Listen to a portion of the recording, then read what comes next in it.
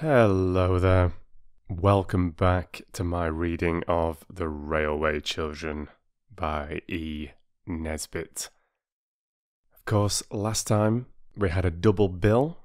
We had Prisoners and Captives, followed by Saviours of the Train.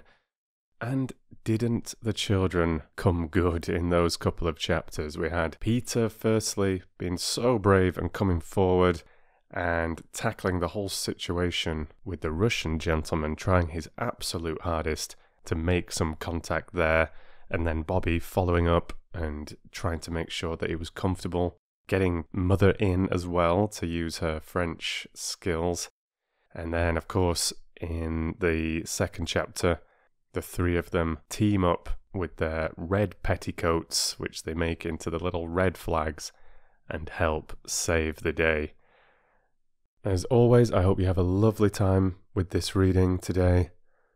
Just a little reminder to please leave a like, leave a thumbs up on the video if you're enjoying it. Your comments are always so welcome as well. Thanks ever so much. Chapter 7 For Valor. I hope you don't mind me telling you a good deal about Roberta. The fact is, I'm growing very fond of her. The more I observe her, the more I love her, and I notice all sorts of things about her that I like. For instance, she was quite oddly anxious to make other people happy, and she could keep a secret, a tolerably rare accomplishment. Also, she had the power of silent sympathy. That sounds rather dull, I know, but it's not so dull as it sounds. It just means that a person is able to know that you are unhappy, and to love you extra on that account without bothering you by telling you all the time how sorry she is for you. That was what Bobby was like. She knew that Mother was unhappy, and that Mother had not told her the reason. So she just loved Mother more and never said a single word that could let Mother know how earnestly her little girl wondered what Mother was unhappy about. This needs practice. It's not so easy as you might think. Whatever happened, and all sorts of nice, pleasant, ordinary things happened, such as picnics, games, and buns for tea, Bobby always had these thoughts at the back of her mind. Mother's unhappy. Why? I don't know. She doesn't want me to know. I won't try to find out. But she is unhappy. Why? I don't know. She doesn't... And so on, repeating and repeating like a tune that you don't know the stopping part of. The Russian gentleman still took up a good deal of everybody's thoughts.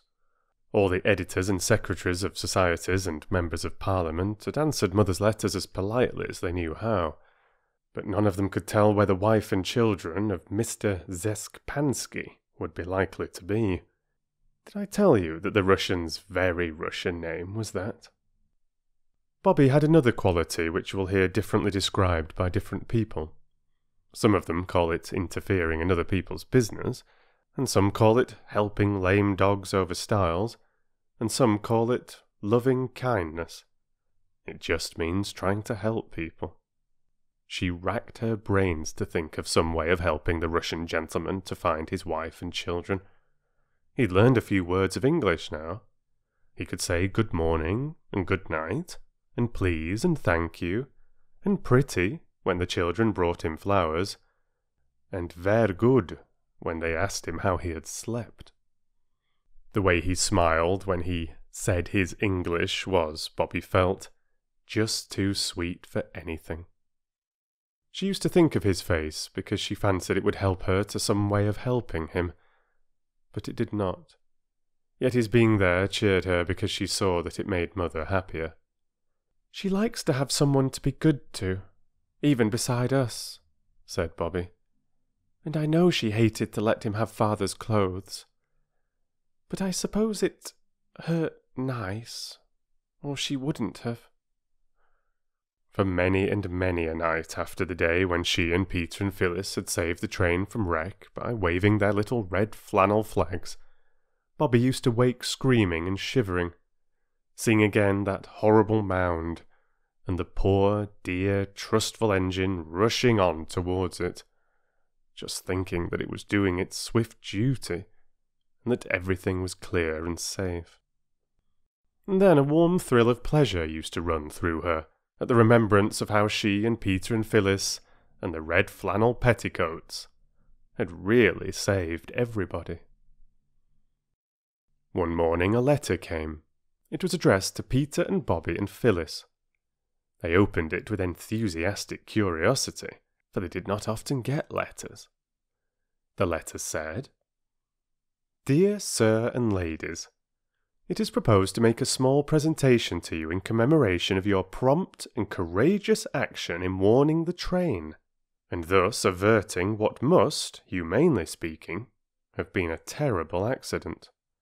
The presentation will take place at the station at 3 o'clock on the 30th instant, if this time and place will be convenient to you. Yours faithfully, Jabez Inglewood, Secretary, Great Northern and Southern Railway Company." There never had been a prouder moment in the lives of the three children. They rushed to Mother with the letter, and she also felt proud and said so, and this made the children happier than ever. "But if the presentation is money, you must say, 'Thank you, but we'd rather not take it,'" said Mother.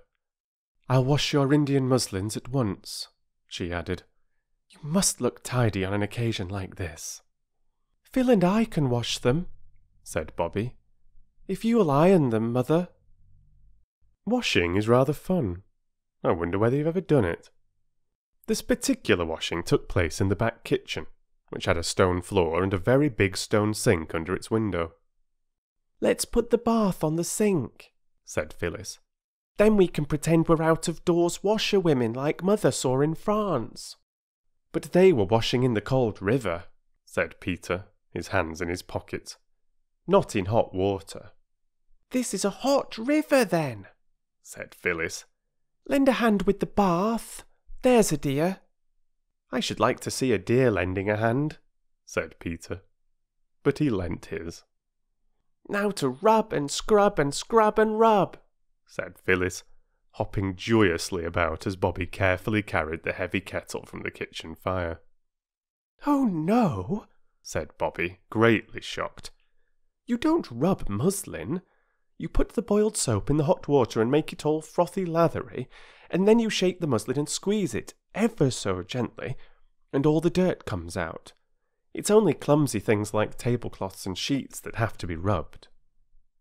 The lilac and the Gloire de Dijon roses outside the window swayed in the soft breeze. "It's a nice drying day, that's one thing," said Bobby, feeling very grown-up. "Oh, I do wonder what wonderful feelings we shall have when we wear the Indian muslin dresses." "Yes, so do I," said Phyllis, shaking and squeezing the muslin in quite a professional manner. "Now we squeeze out the soapy water. No, we mustn't twist them. And then rinse them. I'll hold them while you and Peter empty the bath and get clean water." "A presentation? That means presents," said Peter, as his sisters, having duly washed the pegs and wiped the line, hung up the dresses to dry. "Whatever will it be?" "It might be anything," said Phyllis. "What I've always wanted is a baby elephant. But I suppose they wouldn't know that." "Suppose it was gold models of steam engines," said Bobby. "Or a big model of the scene of the prevented accident," suggested Peter. "With a little model train, and dolls dressed like us, and the engine driver and firemen and passengers." "Do you like," said Bobby doubtfully, drying her hands on the rough towel that hung on a roller at the back of the scullery door. "Do you like us being rewarded for saving a train?" "Yes, I do," said Peter downrightly. "And don't you try to come it over us that you don't like it too, because I know you do." "Yes," said Bobby doubtfully. "I know I do. But oughtn't we to be satisfied with just having done it, and not ask for anything more?" "Who did ask for anything more, silly?" said her brother. "Victoria Cross soldiers don't ask for it, but they're glad enough to get it all the same. Perhaps it'll be medals. Then, when I'm very old indeed, I shall show them to my grandchildren and say, 'We only did our duty,' and they'll be awfully proud of me." "You have to be married," warned Phyllis, "or you don't have any grandchildren." "I suppose I shall have to be married some day," said Peter, "but it would be an awful bother having her round all the time. I'd like to marry a lady who had trances, and only woke up once or twice a year." "Just to say you were the light of her life and then go to sleep again." "Yes, that wouldn't be bad," said Bobby. "When I get married," said Phyllis, "I shall want him to want me to be awake all the time, so that I can hear him say how nice I am." "I think it would be nice," said Bobby, "to marry someone very poor, and then you'd do all the work and he'd love you most frightfully, and see the blue wood smoke curling up among the trees from the domestic hearth as he came home from work every night." "I say, we've got to answer that letter and say that the time and place will be convenient to us. There's the soap, Peter. We're both as clean as clean. That pink box of writing paper you had on your birthday, Phil." It took some time to arrange what should be said. Mother had gone back to her writing, and several sheets of pink paper with scalloped gilt edges and green four-leaved shamrocks in the corner were spoiled before the three had decided what to say. Then each made a copy and signed it with its own name. The threefold letter ran, "Dear Mr. Jabez Inglewood, thank you very much. We did not want to be rewarded, but only to save the train. But we are glad you think so, and thank you very much. The time and place you say will be quite convenient to us. Thank you very much. Your affectionate little friend." Then came the name, and after it, "P.S. Thank you very much." "Washing is much easier than ironing," said Bobby, taking the clean dry dresses off the line. "I do love to see things come clean. Oh, I don't know how we shall wait till it's time to know what presentation they're going to present." When at last, it seemed a very long time after, it was the day, the three children went down to the station at the proper time. And everything that happened was so odd that it seemed like a dream. The station master came out to meet them, in his best clothes, as Peter noticed at once, and led them into the waiting room where once they had played the advertisement game. It looked quite different now. A carpet had been put down, and there were pots of roses on the mantelpiece and on the window ledges, green branches stuck up, like holly and laurel are at Christmas, over the framed advertisement of Cook's Tours and the Beauties of Devon and the Paris-Lyon Railway. There were quite a number of people there besides the porter, 2 or 3 ladies in smart dresses, and quite a crowd of gentlemen in high hats and frock coats, besides everybody who belonged to the station. They recognized several people who had been in the train on the red flannel petticoat day. Best of all, their own old gentleman was there, and his coat and hat and collar seemed more than ever different from anyone else's. He shook hands with them, and then everybody sat down on chairs, and a gentleman in spectacles, they found out afterwards that he was the district superintendent, began quite a long speech, very clever indeed. I'm not going to write the speech down, first because you would think it dull, and secondly because it made all the children blush so and get so hot about the ears that I'm quite anxious to get away from this part of the subject, and thirdly because the gentleman took so many words to say what he had to say that I really haven't time to write them down. He said all sorts of nice things about the children's bravery and presence of mind, and when he had done he sat down, and everybody who was there clapped and said, "Hear, hear." And then the old gentleman got up and said things too. It was very like a prize-giving. And then he called the children one by one, by their names and gave each of them a beautiful gold watch and chain. And inside the watches were engraved after the name of the watch's new owner, "From the directors of the Northern and Southern Railway, in grateful recognition of the courageous and prompt action which averted an accident in 1905. The watches were the most beautiful you can possibly imagine, and each one had a blue leather case to live in when it was at home.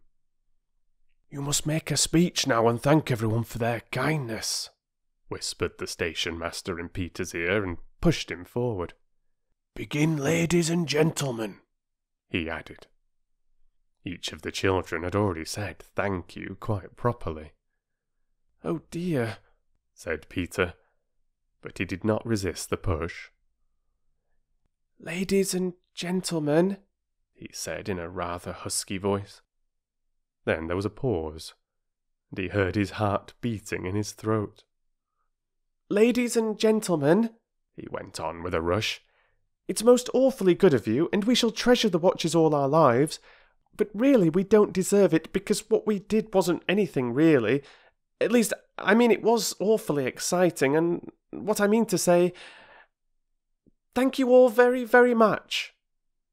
The people clapped Peter more than they had done the district superintendent, and then everybody shook hands with them, and as soon as politeness would let them, they got away and tore up the hill to Three Chimneys with their watches in their hands. It was a wonderful day, the kind of day that very seldom happens to anybody, and most of us not at all. "I did want to talk to the old gentleman about something else," said Bobby, "but it was so public, like being in church." "What did you want to say?" asked Phyllis. "I'll tell you when I've thought about it more," said Bobby. So, when she had thought a little more, she wrote a letter. "My dearest old gentleman," it said, "I want most awfully to ask you something. If you could get out of the train and go by the next, it would do. I do not want you to give me anything. Mother says we ought not to.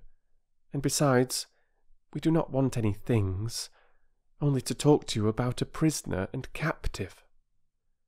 Your loving little friend, Bobby." She got the station master to give the letter to the old gentleman, and next day she asked Peter and Phyllis to come down to the station with her at the time when the train that brought the old gentleman from town would be passing through. She explained her idea to them, and they approved thoroughly. They had all washed their hands and faces and brushed their hair, and were looking as tidy as they knew how. But Phyllis, always unlucky, had upset a jug of lemonade down the front of her dress. There was no time to change, and the wind happening to blow from the coal yard, her frock was soon powdered with grey, which stuck to the sticky lemonade stains and made her look, as Peter said, like any little gutter child. It was decided that she should keep behind the others as much as possible. "Perhaps the old gentleman won't notice," said Bobby. "The aged are often weak in the eyes." There was no sign of weakness, however, in the eyes or in any other part of the old gentleman as he stepped from the train and looked up and down the platform. The three children, now that it came to the point, suddenly felt that rush of deep shyness which makes your ears red and hot, your hands warm and wet, and the tip of your nose pink and shiny. "Oh," said Phyllis, "my heart's thumping like a steam engine. Right under my sash, too." "Nonsense," said Peter. "People's hearts aren't under their sashes." "I don't care. Mine is," said Phyllis. "If you're going to talk like a poetry book," said Peter, "my heart's in my mouth." "My heart's in my boots, if you come to that," said Roberta. "But do come on. He'll think we're idiots." "He won't be far wrong," said Peter gloomily, and they went forward to meet the old gentleman. "Hello," he said, shaking hands with all of them in turn. "This is a very great pleasure." "It was good of you to get out," Bobby said, perspiring and polite. He took her arm and drew her into the waiting room where she and the others had played the advertisement game the day they found the Russian. Phyllis and Peter followed. "Well?" said the old gentleman, giving Bobby's arm a kind little shake before he let it go. "Well? What is it?" "Oh, please," said Bobby. "Yes?" said the old gentleman. "What I mean to say," said Bobby. "Well," said the old gentleman. "It's all very nice and kind," said she. "But," he said. "I wish I might say something," she said. "Say it," said he. "Well then," said Bobby, and out came the story of the Russian who had written the beautiful book about poor people, and had been sent to prison and to Siberia for just that. "And what we want more than anything in the world is to find his wife and children for him," said Bobby. "But we don't know how. But you must be most horribly clever, or you wouldn't be a direction of the railway. And if you knew how, and would, we'd rather have that than anything else in the world. We'd go without the watches even if you could sell them and find his wife with the money." And the others said so too, though not with so much enthusiasm. Said the old gentleman, pulling down the white waistcoat that had the big gilt buttons on it. "What did you say the name was? Frying Pansky?" No, said Bobby earnestly. "I'll write it down for you. It doesn't really look at all like that except when you say it. Have you a bit of pencil in the back of an envelope?" she asked.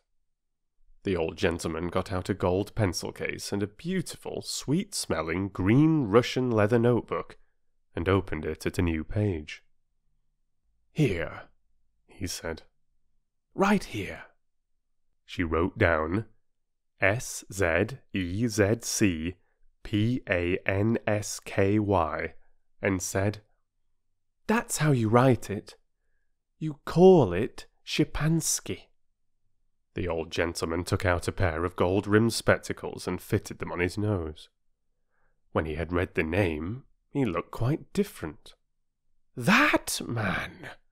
Bless my soul!" he said.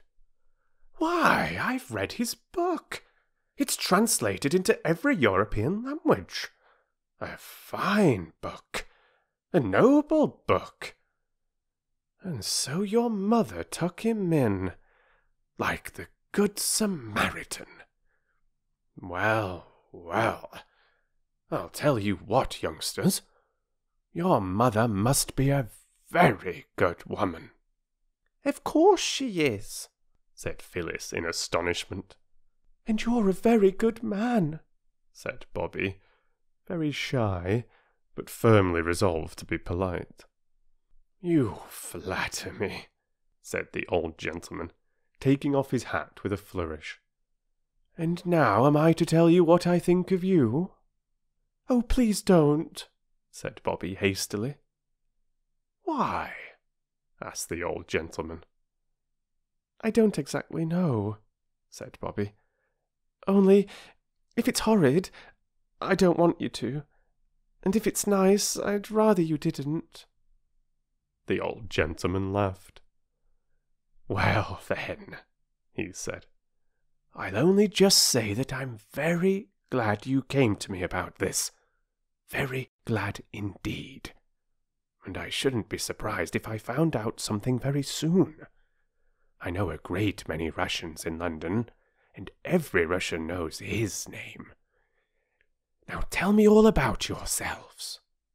He turned to the others, but there was only one other, and that was Peter. Phyllis had disappeared. "Tell me all about yourself," said the old gentleman again, and quite naturally, Peter was stricken dumb. "All right, we'll have an examination," said the old gentleman, You two sit on the table, and I'll sit on the bench and ask questions." He did, and out came their names and ages, their father's name and business, how long they had lived at Three Chimneys, and a great deal more. The questions were beginning to turn on a herring and a half for 3 halfpence, and a pound of lead and a pound of feathers, when the door of the waiting room was kicked open by a boot. As the boot entered, everyone could see that its lace was coming undone, and in came Phyllis, very slowly and carefully. In one hand she carried a large tin can, and in the other a thick slice of bread and butter. "Afternoon tea," she announced proudly, and held the can and the bread and butter out to the old gentleman, who took them and said, "Bless my soul." "Yes," said Phyllis. "It's very thoughtful of you," said the old gentleman. "Very." "But you might have got a cup," said Bobby, "and a plate." "Perks always drinks out of the can," said Phyllis, flushing red. "I think it was very nice of him to give it me at all, let alone cups and plates," she added. "So do I," said the old gentleman, and he drank some of the tea and tasted the bread and butter. And then it was time for the next train, and he got into it with many goodbyes and kind last words. "Well," said Peter, when they were left on the platform and the tail lights of the train disappeared round the corner, "it's my belief that we've lighted a candle today, like Latimer, you know, when he was being burned. And there'll be fireworks for our Russian before long." And so there were. It wasn't 10 days after the interview in the waiting room that the 3 children were sitting on top of the biggest rock in the field below their houses, watching the 5:15 steam away from the station along the bottom of the valley. They saw, too, the few people who had got out at the station straggling up the road towards the village, and they saw one person leave the road and open the gate that led across the fields to Three Chimneys and to nowhere else. "Who on earth?" said Peter, scrambling down. "Let's go and see," said Phyllis. So they did, and when they got near enough to see who the person was, they saw it was their old gentleman himself, his brass buttons winking in the afternoon sunshine, and his white waistcoat looking whiter than ever against the green of the field. "Hello!" shouted the children, waving their hands. "Hello!" shouted the old gentleman, waving his hat. Then the 3 started to run, and when they got to him they hardly had breath left to say, "How do you do?" "Good news," said he. "I found your Russian friend's wife and child, and I couldn't resist the temptation of giving myself the pleasure of telling him." But as he looked at Bobby's face, he felt that he could resist that temptation. "Here," he said to her, "you run on and tell him. The other 2 will show me the way." Bobby ran. But when she had breathlessly panted out the news to the Russian and Mother sitting in the quiet garden, when Mother's face had lighted up so beautifully, and she had said 6 quick French words to the exile, Bobby wished that she had not carried the news. For the Russian sprang up with a cry that made Bobby's heart leap and then tremble, a cry of love and longing such as she had never heard. Then he took Mother's hand and kissed it gently and reverently, and then he sank down in his chair and covered his face with his hands and sobbed. Bobby crept away. She did not want to see the others just then. But she was as gay as anybody when the endless French talking was over, when Peter had torn down to the village for buns and cakes, and the girls had got tea ready and taken it out into the garden. The old gentleman was most merry and delightful. He seemed to be able to talk in French and English almost at the same time, and Mother did nearly as well. It was a delightful time. Mother seemed as if she could not make enough fuss about the old gentleman, and she said yes at once when he asked if he might present some goodies to his little friends. The word was new to the children, but they guessed that it meant sweets, for the 3 large pink and green boxes, tied with green ribbon, which he took out of his bag, held unheard of layers of beautiful chocolates. The Russian's few belongings were packed, and they all saw him off at the station. Then Mother turned to the old gentleman and said, "I don't know how to thank you for everything. It has been a real pleasure to me to see you, but we live very quietly. I'm so sorry that I can't ask you to come and see us again." The children thought this very hard. When they had made a friend, and such a friend, they would dearly have liked him to come and see them again. What the old gentleman thought they couldn't tell. He only said, "I consider myself very fortunate, madam, to have been received once at your house." "Ah," said Mother, "I know I must seem surly and ungrateful, but you could never seem anything but a most charming and gracious lady," said the old gentleman, with another of his bows. And as they turned to go up the hill, Bobby saw her mother's face. "How tired you look, Mammy," she said. "Lean on me." "It's my place to give Mother my arm," said Peter. "I'm the head man of the family when Father's away." Mother took an arm of each. "How awfully nice," said Phyllis, skipping joyfully. "To think of the dear Russian embracing his long-lost wife. The baby must have grown a lot since he saw it." "Yes," said Mother. "I wonder whether Father will think I've grown," Phyllis went on, skipping still more gaily. "I have grown already, haven't I, Mother?" "Yes," said Mother. "Oh, yes." And Bobby and Peter felt her hands tighten on their arms. "Poor old Mammy, you are tired," said Peter. Bobby said, "Come on, Phil, I'll race you to the gate." And she started the race, though she hated doing it. You know why Bobby did that. Mother only thought that Bobby was tired of walking slowly. Even mothers, who love you better than anyone else ever will, don't always understand.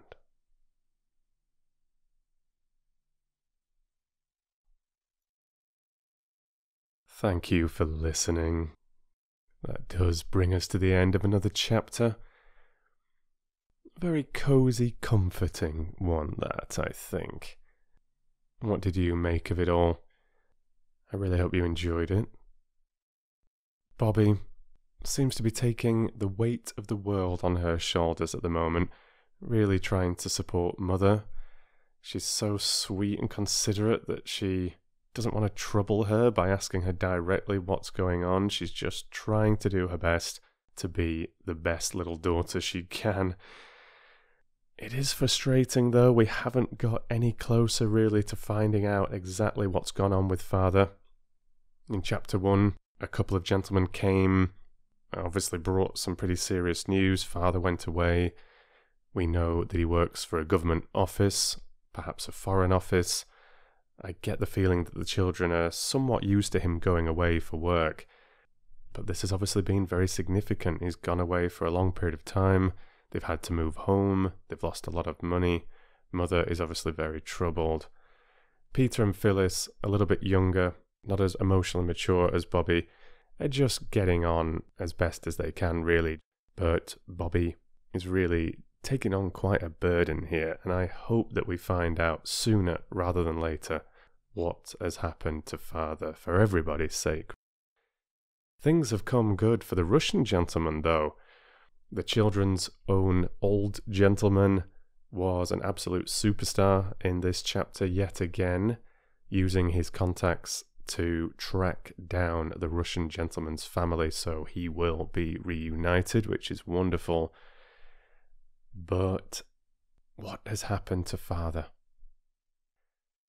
You come back for the next chapter, which will be chapter 8, The Amateur Firemen. What is about to be set on fire? What is going on? We'll have to find out soon. Thank you so much for these wonderfully encouraging comments that you leave every single time. It's just so wonderful. So nice to see what your routines are for listening to my audiobooks, your favourite moments of any chapter, how this ties into some previous experiences that you've had with the book, or that this is something completely new to you and that you're enjoying it. It's just lovely for me to read. Thank you so very much. We're about halfway through the story now, by the way. A little bit past halfway. Read to you soon.